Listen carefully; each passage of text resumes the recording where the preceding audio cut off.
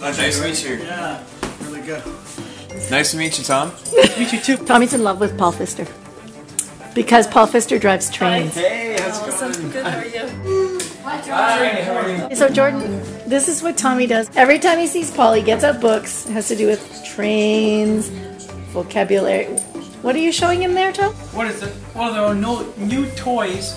New toys. New toys. Word new toys. New toy airplanes. New toy tractors. New pencils.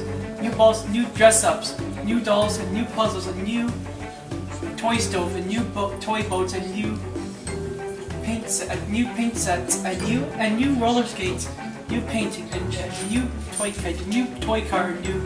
New spinning top, and crayons, and new teddy bear, and new toy new toy shovel, and new toy soldiers, new push toy, new soft blocks, new stacking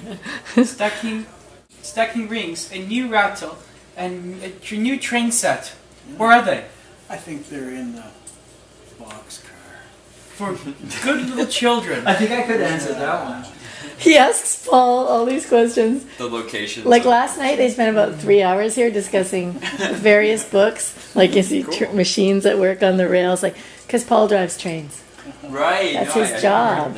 Cool. He's an engineer in the toot-toot sense. So Tommy is a lot more excited about it than Paul is. What words do the train horn blowing? no, Paul's excited. Look at him. He's excited. No, I mean excited about the job part. The train part.